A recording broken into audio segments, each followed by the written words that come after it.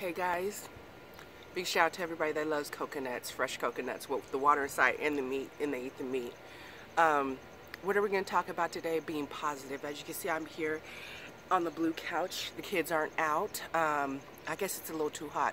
Big shout out to everybody here in Vegas this week, or was it last week? It started to get up into the 80s, 90s, and one night I was driving, afternoon, evening, I don't know, and it was 100. Excuse me, Vegas, it's still April and it's already 100. It's already hit hundreds in the 90s, and it's totally ridiculous. My body's been craving coconuts at least for 3 or 4 days now.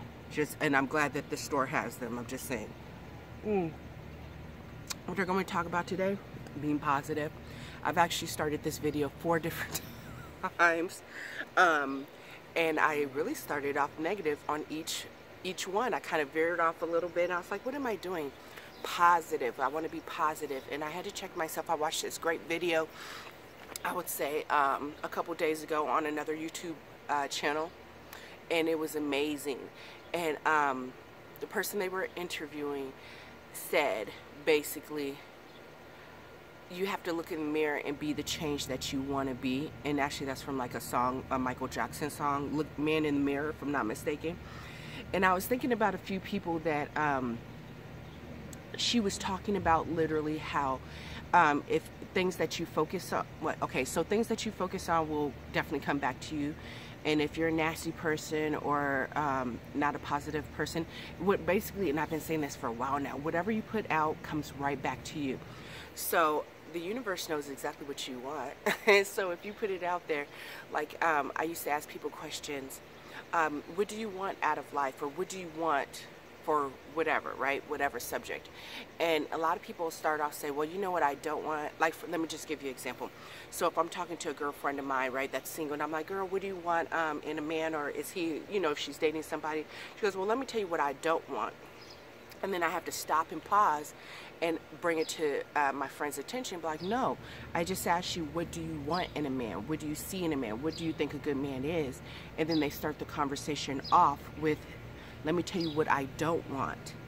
Let me tell you what I don't like. It's like, but I didn't ask you that. See how we just go straight for the negative instead of going for the, I asked you something positive.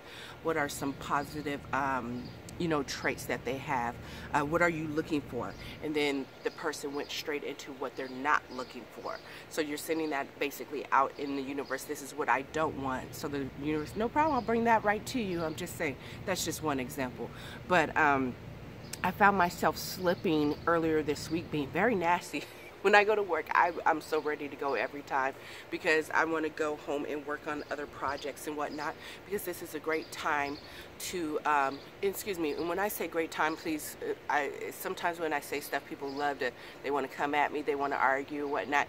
Not a great time, because we're living in very interesting times, but I think there's a lot of opportunity out there right now, meaning, to learn different skills, a lot of different skills. I breeze through Facebook, I breeze through Instagram, and I'm mostly on YouTube. But when I do go on there, I just see so many people doing great things, teaching themselves different languages, which is amazing. Teaching themselves how to code, get on computers, learn different skill sets, meaning what does the future look like? So me personally, I'm not afraid of the future. I'm looking towards the future to see how I can prepare myself, and you could almost say weather the storm with everything that's going on. And this is just my opinion, and I love people that have different opinions from me, because we can have great conversations. I see everything changing very quickly from day to day, meaning from the economy, because I think it was a couple weeks ago I was talking about, or maybe even a couple weeks before that, I was talking about different stores that were gonna you know, that weren't doing too well. And then shortly after that, I did the video, JCPenney's filed for bankruptcy. And then I talked a little bit more about it, and then interestingly enough, there was another store that kind of came onto my radar, which was Macy's. I think Macy's, in my opinion, I don't know, we'll see, will be another store, like a major store that a lot of people from, if you live on the West Coast, East Coast, wherever, Midwest, I don't know, is there a Macy's in Midwest? They will be filing for bankruptcy. It's interesting because I live very close. I live here in Henderson, so I live very close to the mall. And I'm just thinking about, excuse me guys, sorry. I'm outside. That's a little bit of allergies. I'm very close to the mall, and I'm thinking of all the stores that are in that particular mall over there that probably, excuse me guys, that won't be returning. And I'm just, and they have quite a few anchor stores in there. And then also, I was reading a couple reports how they were talking about how some of the like luxury brands, so we're talking about Neiman Marcus, what is that other one, Dillard's, there's a couple other ones that aren't doing too well, and they won't be returning because the way the landscape looks, meaning the economy. Now I actually just had somebody jump in my DM and ask me why I don't really talk about deals anymore, couponing and stuff like that. I think I said in the beginning of the year that I kind of wanted to, you know, each channel has like a certain niche, whatever you want to call it, and they focus on one thing. I want to focus on various things, and one of my main focuses is self-preservation, generational wealth, building businesses, and also just looking towards the future so you can prepare yourself. Because I remember when 2008 hit, how it was just so crazy for everybody, and everything that happened, it affected just basically everybody. If you owned a home, if you had a job, if you had children, it was just really very sad time. And in that time, I was actually working at a different grocery store, left that grocery store of 13, 14 years to become a manager at another grocery store, which later faltered, and they actually went out of business. They went bankrupt. So it was very interesting times, but I'm glad that I made that transition to see if I can make it in another, like not industry, but another grocery chain as upper management. It was a very good lesson. So, but with 2008, what happened in 2008, I see coming down the road something a lot bigger. I think with this, so when the businesses do start to open up, you'll see if you are basically obsolete. And let me really touch on that, because you have to be very careful with your words. I actually had a conversation, I think I've already said this in a video, about that we're essential workers. I would just like to first say we are all essential. All of us. I don't care what field you're in. Everybody, a human being, is essential. I think that was, in my opinion, a very poor taste of words by saying basically, okay, I work at a grocery store, so I'm essential, but somebody works at a restaurant and they're not essential. Do they not need to feed their family, pay bills, contribute to society? I'm just saying their dollar spends just like my dollar spends. So I would just like to say, I'm essential, you're essential, your parents are essential, your cousins are essential, your neighbors are essential, everybody's essential. But certain businesses, in my eyes, will not be coming back online. I'm talking about a lot of these mom and pop stores, and I alluded to this. It wasn't last Sunday, because I skipped sit-down Sundays because I just was tired or whatever, overwhelmed or whatever. And I'm starting to really look. And it is, I think, the 26th, 27th, so it's not quite the first yet. I think we have like a couple more days, 4 or 5 more days till the first. And not a lot, but some states are going to open up May 1st. I've heard rumors that we possibly might be opening here in Vegas, Nevada, whatever, May 15th-ish, mid-May. I don't know, but how many businesses have already just basically lost everything? It's really a domino effect, because I'm really looking around. Let me tell you something. So say I'm out of work, right? As a essential person, right? I work, I pay bills, I pay my rent. In turn, that rent goes to the person that owns this apartment building. They pay their mortgage, they pay their bills. You see how that, like, everything's connected to each other? And by a lot of people being out of work, and so a lot of people, of course, you know, are getting unemployment, but then some of them have not, and I'm talking to a few people that can't even get through yet, but some have. And then what they're paying them, but they're getting paid very well from what I'm hearing. And I've been listening to different YouTube channels, alternative, because you won't hear this on the regular news, how they're not talking about, I'm big on laziness. So I'm not saying anybody that's out of work is lazy. That's not what I'm saying. But if I'm presented with, if I work every day, 5 days a week, 40 hours, and I get paid, I don't know, $1,000. But if I'm being paid to be out of work on top of that, because from what I'm hearing, this is what I'm hearing talking to other people, that you get paid an extra $600. And I had a conversation with somebody earlier this week, and I didn't realize, I thought it was just a straight $600. It's $600 a week on top of the unemployment.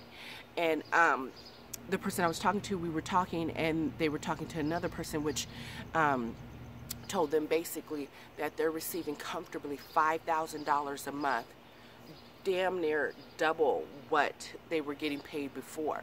So basically they're paying them not to work. Of course, you know, you're out of work, you're getting paid, but on top of that, it's like you're getting an extra check on top of that. And I'm just really thinking to myself, I'm like, wow, $5,000 a month not to work, you know. And of course it's not their choice, you know, with everything that's going on. Their business, wherever they were working, was shut down, and then of course they were forced. And then a lot of people have a very good work ethic, sorry, there was a fly, great work ethic, to where they want to get back to work and provide for their family. They don't want to take money from the government or whatever. I don't even know where unemployment comes from, but actually don't we put into that, as we work, we put into that fund? I don't know, but I have to think back. I don't think I've ever been unemployed or out of work. I don't think I've ever collected unemployment.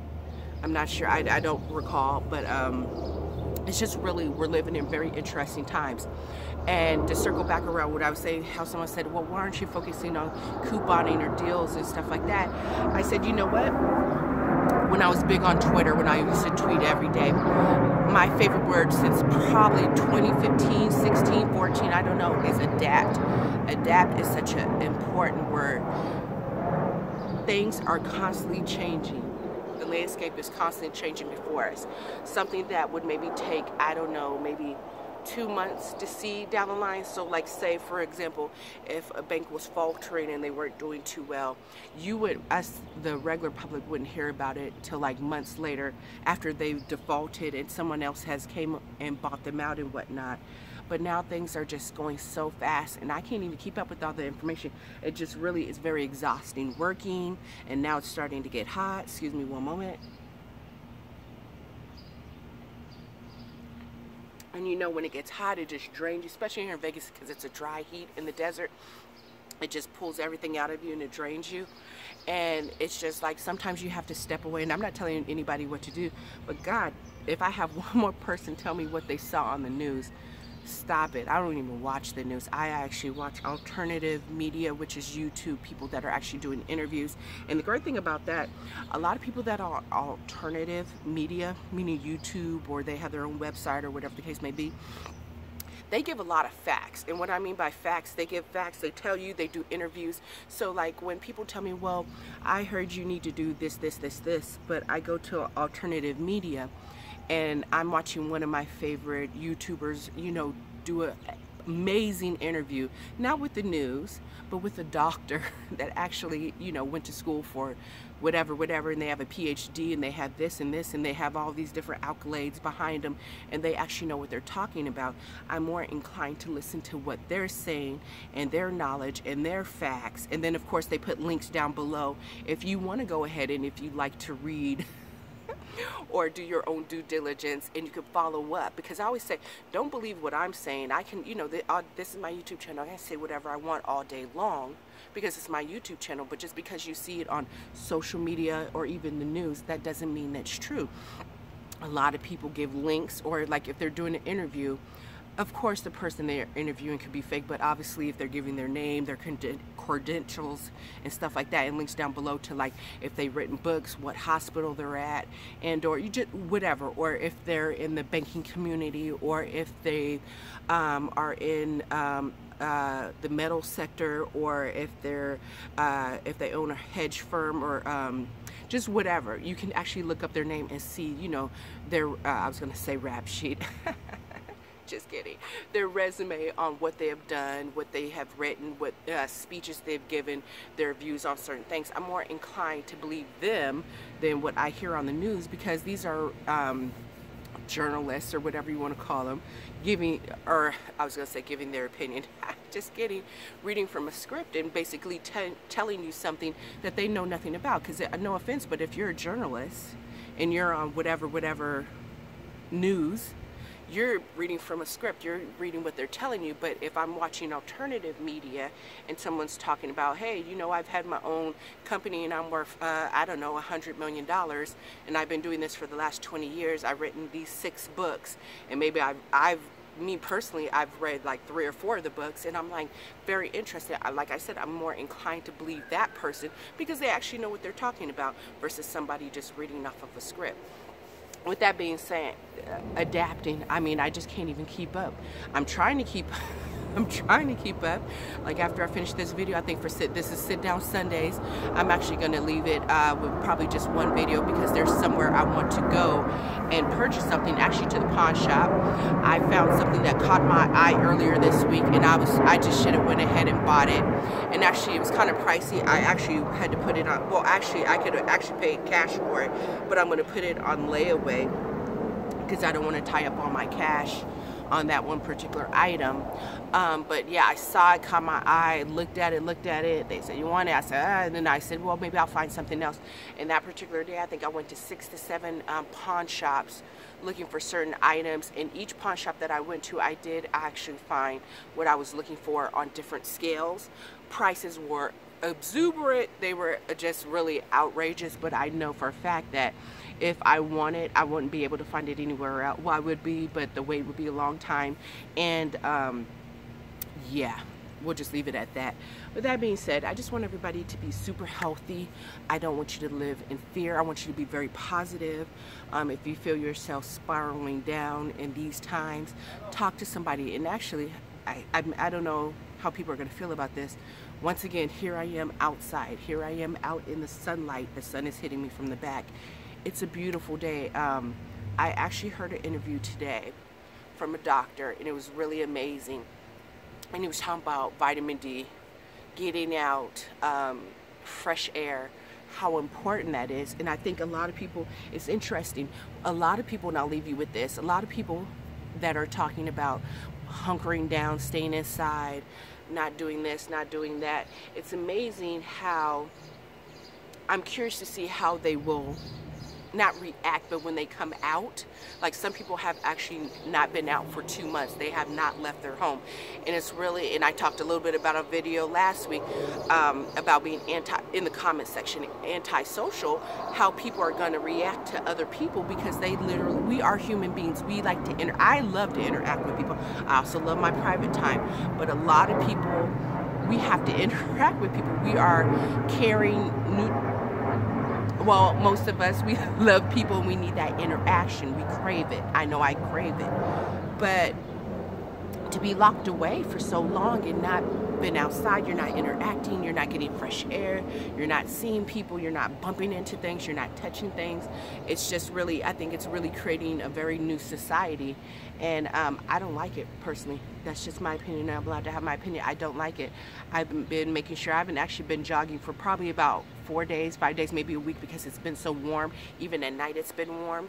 But get out, even if you have like a park area and there's nobody in the park, get out and do a couple laps, just so your sanity, you know what I'm saying? If you're locked away somewhere, I don't care where it is, I don't care if you have the biggest house, you need some interaction with people. That's just my opinion. Leave a comment down below if you like. It is what it is. Feel free, if you guys have a health food store, on a lighter note, get some coconuts. It's a great electrolyte, you guys. I'm just saying. And I remember last time I was on Instagram, big shout out to my friend. She didn't know that inside the coconut there's white meat inside, and after you finish all the water inside, you can get a spoon and scrape the meat out, and that's a good source of all that good, you know, nutrients and whatnot. And I had to tell her, matter of fact, I probably owe her a couple coconuts. Yeah, really great. I'm so dehydrated, so it's really good that I'm getting some coconut water right now. All right, you guys, I know a little long-winded, I'm all over the place, but that's what I do because that's who I am. But I really want everybody to be healthy and definitely stay safe, but don't live in fear because, boy, let me tell you about fear. Fear is a killer. Please believe it. Fear is a killer. All right. Bye, you guys, and learn how to adapt to things. Don't get so stuck in one way to where you can't adapt to the future and you get left behind. All right. Bye, guys.